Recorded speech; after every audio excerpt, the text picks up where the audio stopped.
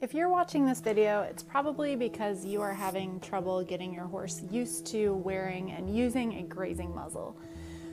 So this is Wells, and right here I am putting his muzzle on for not quite the first time. I'd put it on several times before. But when I first introduced them, a great thing to do is go ahead and put a treat down in the muzzle basket for when you put it on. That's what I did here, and even though he's kind of fidgeting around a little bit, he was really good about me putting it on and has been for a while. So the next thing you want to make sure is that they know how to drink out of it, and which he did. But right here you can see he's kind of agitated and he can't quite figure out what to do or how to get food. And so I'm kind of letting him figure it out, but then also I just bring some grass so he can try to eat through the muzzle. And then here I'm actually conditioning him to use the muzzle. So I'm using hay pellets and I'm holding them in my hand and kind of pushing them through the muzzle holes. And each time I get a little bit lower and lower to the ground. And I also start kind of cupping my hand so that he has to press down into my hand in order to get the hay pellets. And you can use whatever feed or treats you want that are safe for your horse to have. And as I'm working my hand closer and closer to the ground, I also start picking a little grass and mixing that in. So he kind of has to eat the grass and bite the grass through the slats of the muzzle.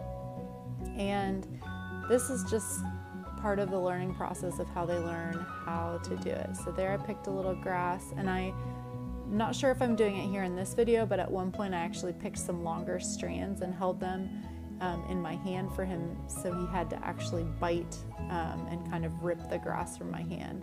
And there he actually, I think, took a bite of grass or two from the actual ground and not from my hand. So I'm kind of tricking him. And this process took about 5 days for him. I hadn't seen a horse that was as frustrated with the muzzle as him with horses that I've either owned or worked with.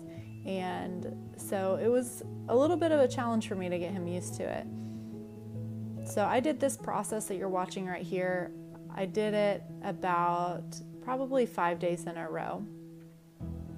And if you have an old muzzle, something else that you could try is actually making the holes a little bit bigger, and so it wasn't as hard to get grass through. I also, right here, I have him down in grass that is a little bit taller than some of our other areas, and that's a really good thing to start. So here he is eating by himself, but you can tell he's still just a little frustrated. I think part of it is he doesn't like it touching his face. And so that's just something that they'll have to get used to. So after I did the process of feeding him and lowering my hand to the ground, I would just turn him out in this smaller paddock where I could kind of keep an eye on him and watch him for about 10 to 20 minutes, just so he could kind of practice. And then overnight I would turn him out without it. But here you can see he's starting to kind of get the idea. He'll take a little bite, toss his head, take another bite, toss his head. And you can see he's kind of pawing at the ground. He's still just a little frustrated. This is, I think, day 2 of our muzzle journey. So the more we did this process, the better he got, the less he tossed his head, the less he pawed at the ground.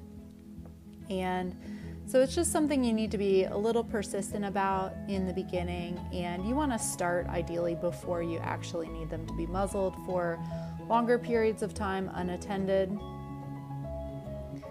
So again, this is me feeding him through the muzzle or luring his head to the ground. He didn't actually eat the grass I picked for him.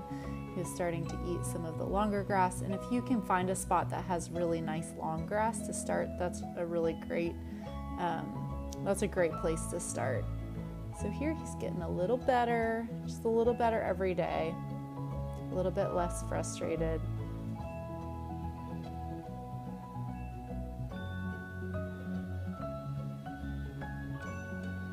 We just repeated this process every day for about 5 days, and here you can see he's happily grazing by himself. This was the 5th day, and then the next day I was actually able to turn him out with his brother with his muzzle on, and now he's been wearing it 24/7 happily for a couple days. So I hope this was helpful. Reach out if you have any questions to our customer service. We are here to help.